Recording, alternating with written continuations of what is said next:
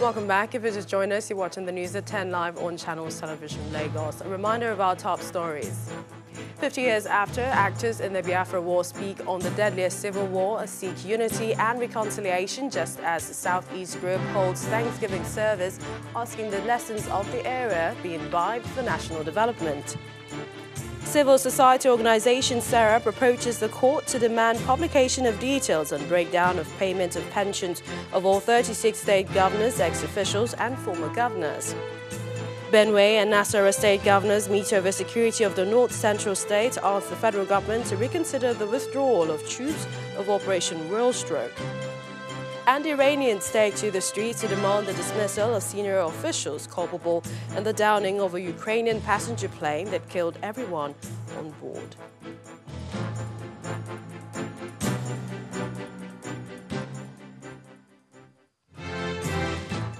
Our website, channelstv.com, has more information on our top stories and others. Subscribe and watch Channels Television's live stream on YouTube and other social media platforms using your mobile device browser, or download the Channels TV app for Android and iOS devices from their respective stores. You can also watch us via your smart TV platforms on Apple TV, Android TV, Fire TV and Roku. Now, staying with the commemoration of 50 years after the Biafra War, today in Lagos, it was time for stock taking as some of the survivors of that war came together for a Thanksgiving service.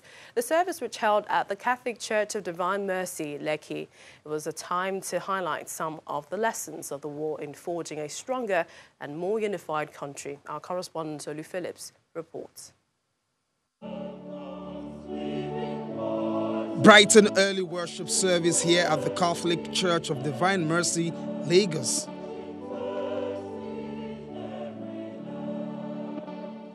From the call to worship, prayers and congregational hymn, everything is carefully knit to crystallize the essence of the day's service, celebrating the baptism of Jesus Christ, the Savior, and of course, the significance it bears and should bear on today's living.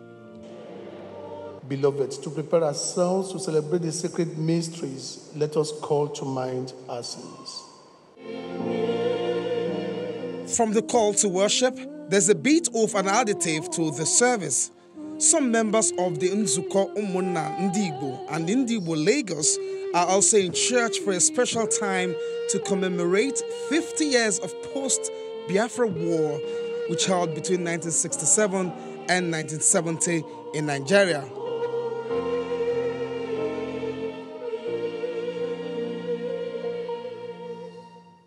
A capture of the commemoration is made in the priest's sermon, which focused on the life of Jesus Christ, which represents in parts justice and love. Jesus says, don't stop at justice. Go beyond justice to do charity.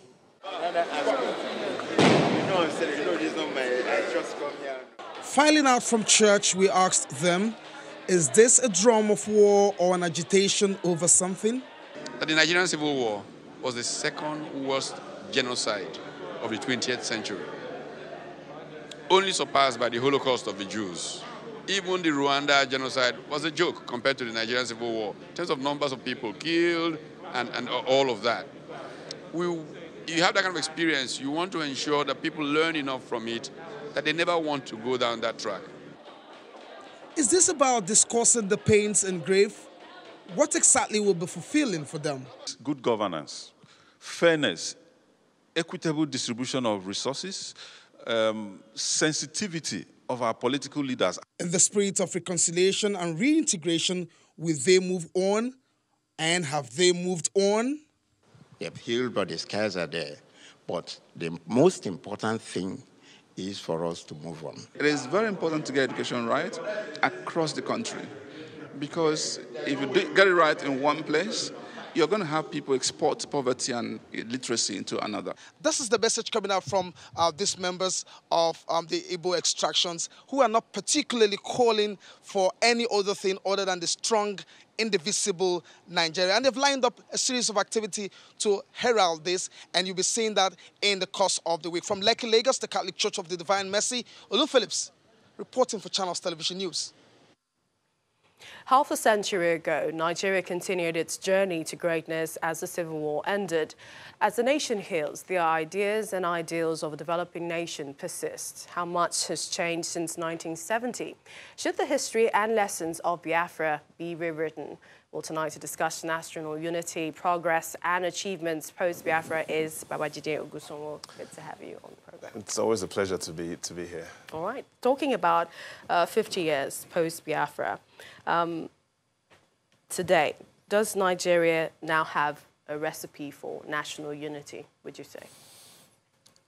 Recipe, perhaps we could ask the first civilian president after Biafra if he had a recipe. And yes, late President Shagari had a recipe. He had 5 things that he said was the recipe to unity and prosperity in Nigeria. And I'll share those 5 things with you tonight. And I think it will surprise you. But before I do that, there's some question that we need to answer tonight, and that is, how many people living in today's Nigeria were alive in 1970? And the National Bureau of Statistics gives us the answer. They say, indeed, they tell us that only 9% of Nigerians are today above the age of 50. In other words, 91% of those living in Nigeria today were not born when that war ended. So the lesson is, more than ever before, we need to ensure that we write our history accurately. Because as the years have gone by, there are fewer people that are alive to tell the accurate story of what happened half a century ago. But let's quickly look at what the late president had shared as his 5 secrets to unity and prosperity in Nigeria. And this was in 1980 when he became president. And he said 5 things: peace, love, understanding, prosperity, and liberty.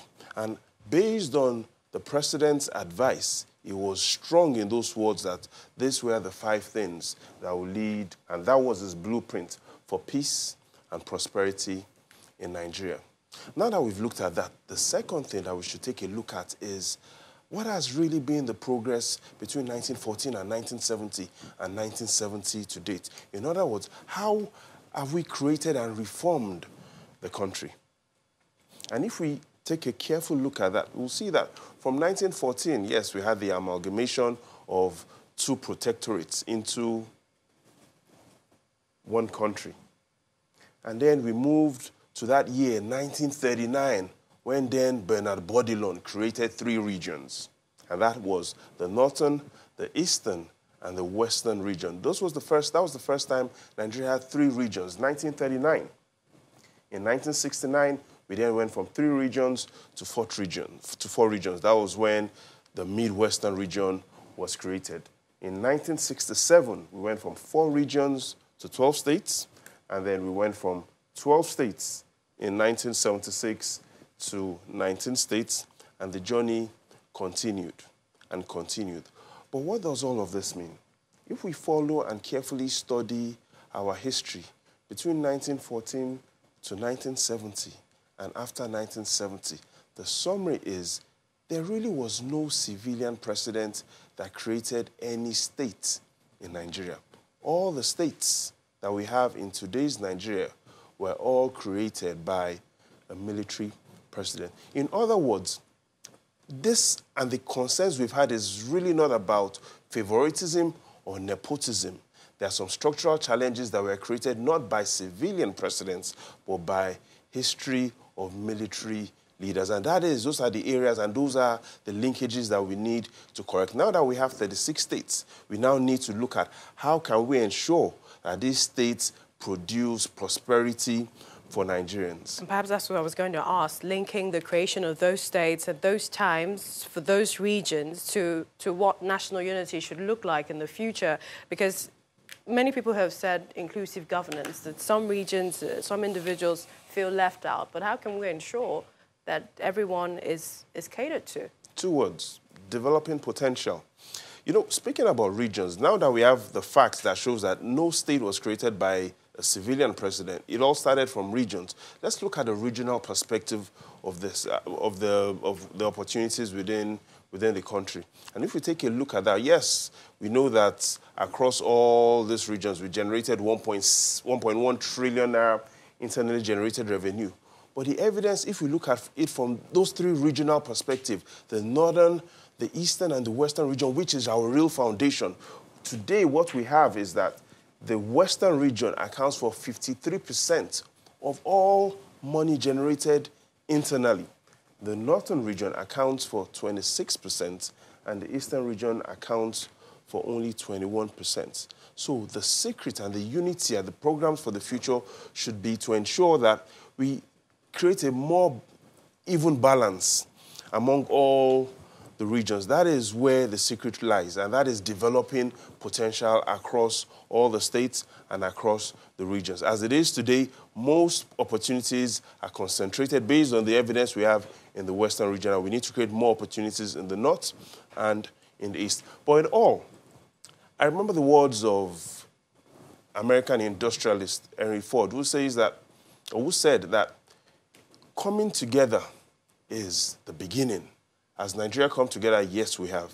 Henry Ford continues by saying, keeping together is progress. Are we keeping together? Yes, we are. But finally, Henry Ford says, working together is success. And the evidence we have today, based on all what we've discussed, is Nigeria has come together, Nigeria has kept together, but we now need to work together. But if there was one thing, sadly, you don't have a crystal ball, but you have a football, that you would say government should focus on to achieve a prosperous nation, what would that be? Developing everyone's potential. But let's look at it from a different perspective. If national unity were to be a penalty kick, what has it been in the last half a century, in the last 5 decades since 1970? Has it been over the bar? Did it hit the post? Or have our leaders scored a goal? And based on the evidence we have, based on Henry Ford's definition of coming together and keeping together, yes, I think we've seen that penalty kick being scored, and yes, we've made significant progress. Our future and our focus now should be to make sure that we work together, because we've come together, we've kept together. This is now the decade that we must work together for everyone's prosperity. All right, many thanks, Baraji Dongosowo, for sharing your insights and analysis on the news at 10. The pleasure is all mine, Millicent.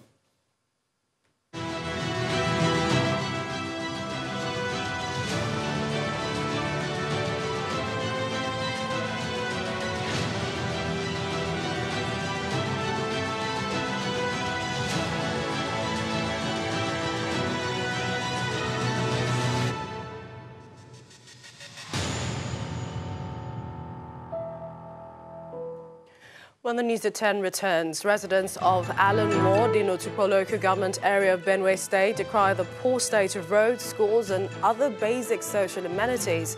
That's in our community report tonight. Please join us again.